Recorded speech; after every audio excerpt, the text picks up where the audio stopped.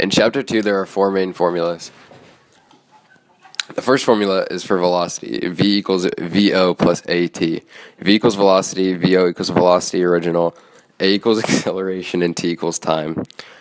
The second formula is for distance. X equals XO plus VO times T plus 1/2 A times T. X equals distance, XO equals the original distance, VO equals the original velocity, and T equals time, acceleration, A equals acceleration.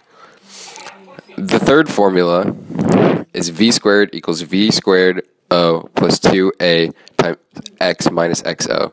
V squared equals velocity squared.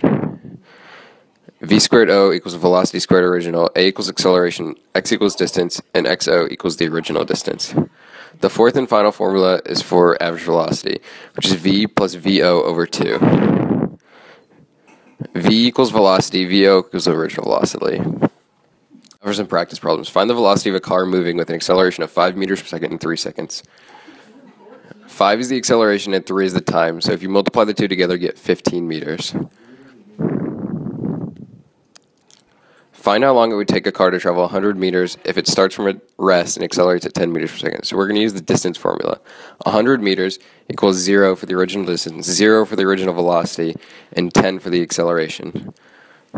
So 1/2 of 10 is 5.